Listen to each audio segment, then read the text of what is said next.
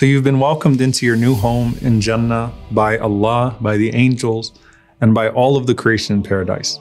What does that new home look like? Abu Hurairah radiallahu ta'ala anhu, he said that we said to the Prophet sallallahu alaihi wasallam, Ya Rasulullah, when we see you, our hearts are so soft and we feel like we're people of the hereafter. But then once we leave from you, we get involved in this dunya and we get busy with our spouses and our children, and we feel like our hearts are hardened a bit. And the Prophet ﷺ said, if you were to remain on the same condition on which you are with me, the angels would shake hands with you and visit you in your homes. And if you were to not commit sins, Allah subhanahu wa ta'ala would replace you with others who will commit sins, and then they'll seek His forgiveness and He can forgive them. Meaning you're not supposed to be perfect yet. That's in Jannah, and the angels would greet you in every direction like they would in Jannah if you were to be perfect in this life. But keep on striving and keep on going and wait for that moment where you enter into Jannah and actually live that reality.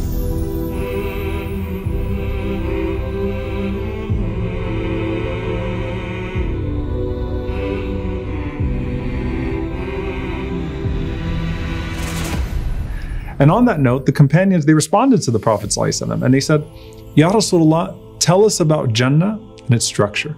And the Prophet ﷺ said, لَبِنَةٌ مِّن فِضَّةٍ وَلَبِنَةٌ مِّن ذَهَبٍ وَمِلَاطُهَا الْمِسْكُ الْأَذْفَرُ وَحَصْبَاؤُهَا اللُّؤْلُؤُ وَالْيَاقُوتُ وَتُرْبَتُهَا الزَّعْفَرَانُ. He said, sallallahu alayhi wasallam, that its structure is one brick of gold, one brick of silver, its plaster is musk, its gravel is pearl and ruby, and its soil is saffron.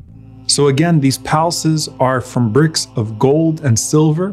The plaster is musk, the gravel is pearl and ruby, and the soil is saffron.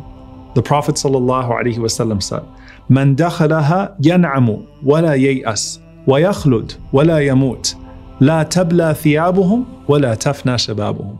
He said, whoever enters into it will be pleased and will not grieve, will enjoy eternity without death. Their clothes will never fade and their youth will never expire. Ibn al-Qayyim rahimahullah, he gives you the scene. He says you enter into a lofty house and the distance between the ground and the roof is 100 cubits. So it's super high ceilings. And he said it's built on a waterfall of pearl and ruby, having red, green, and yellow paths. And none of the pathways in Jannah are the same as the others, so there's differentiation throughout. And he said the water flows throughout the homes. And this is the case of all of the homes of Jannah, that you have water flowing throughout. وَمَسَاكِنَ طَيِّبَةً فِي جَنَّاتِ عَدْنٍ. And beautiful mansions in gardens of everlasting bliss. SubhanAllah, notice that Allah subhanahu wa ta'ala says, مَسَاكِنَ طَيِّبَةً. He says mansions. So it's not just one mansion, mansions. And he said, طيبة, they're beautiful and they're pure and they don't require any maintenance. You know, sometimes people worry that a big house means big trouble. And by the way, there's no kitchen in Jannah, because what would you need a kitchen for anyway? You don't need to wash dishes, you don't need to vacuum, you don't need to clean anything of these houses. That's all taken care of. And Allah subhanahu wa ta'ala says it's not just houses, but it is all sorts of property. So Allah mentions buyut, homes. Allah mentions qusur, which are palaces. Allah mentions ghuraf, these special apartments, these special rooms. And Allah mentions khiyam, the guest houses and the pavilions that reside on the outside of these gardens. And Allah subhanahu wa ta'ala says, وَإِذَا رَأَيْتَ ثَمَّ رَأَيْتَ نَعِيمًا وَمُلْكًا كَبِيرًا. Everywhere you look around, you just see indescribable blessing. And that's reflected on your face. تَعْرِفُ فِي وُجُوهِهِمْ نَضْرَةَ النَّعِيمِ. You look at the faces of the believers and you just see that they're so happy, that they're full of so much bliss as they look around. وَمُلْكًا كَبِيرًا. And a vast kingdom. It's not just one construction, but all sorts of constructions that belong to you. So what do these look like? Where the Prophet ﷺ, talks about this particular palace that he says he saw that belonged to Umar radiallahu ta'ala anhu. He said it was a palace of gold. And Imam Hassan al-Basri rahimahullah, he comments on this because again, there are degrees in Jannah.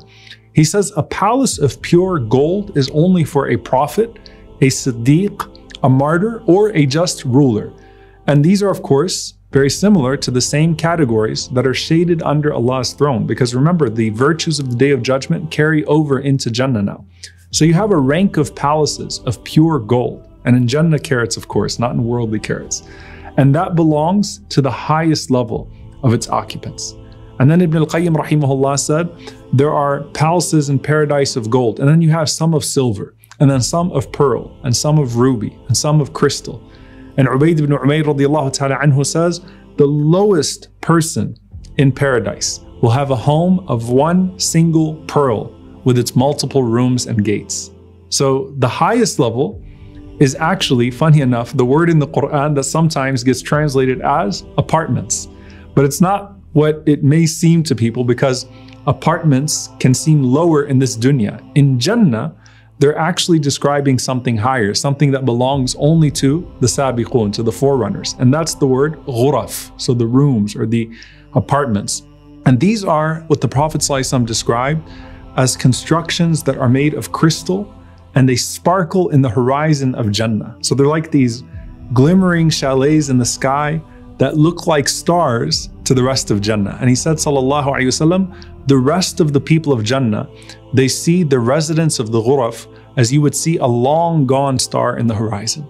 And Allah subhanahu wa ta'ala describes the qualities of these ghuraf and the people that get them.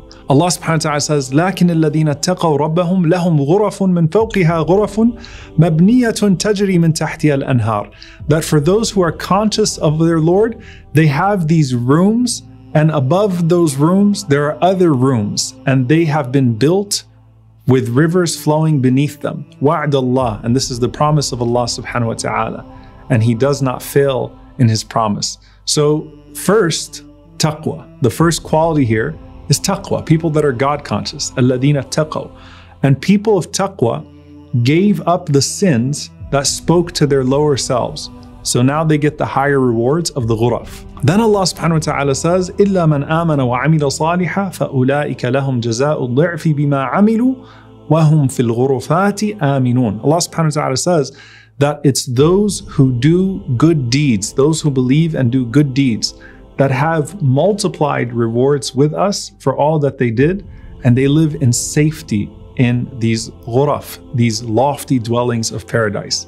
So basically now you have those who had lofty deeds, and now they have lofty dwellings with Allah subhanahu wa ta'ala.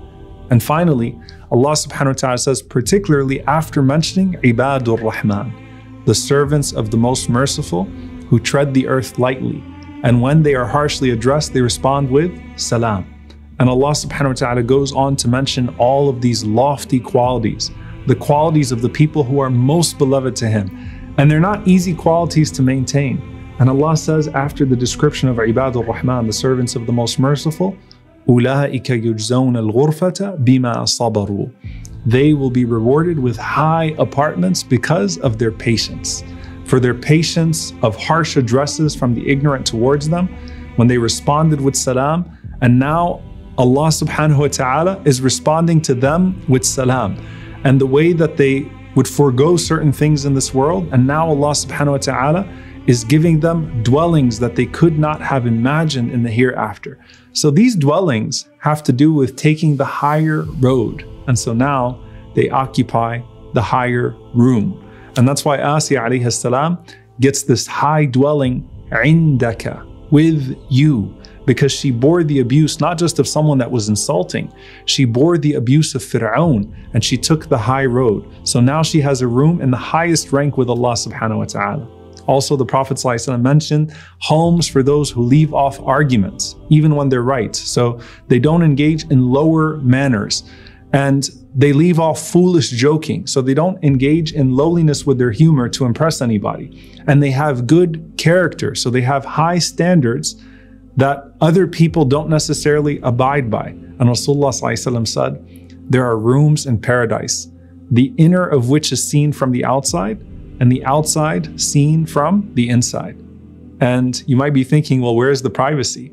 Well, you don't have to worry about privacy because of the expanse and the elevation. No one can see you in these rooms. So these transparent homes. And we said, Ya Rasulullah, who are these for? And he said, Allah subhanahu wa ta'ala has prepared them for the one who feeds the poor, and then who fasts consistently, and who prays at night when other people are sleeping. So you can have multiple homes in paradise, but you have to commit to multiple deeds and strive to have golden qualities befitting of the golden palaces that we so desire. يا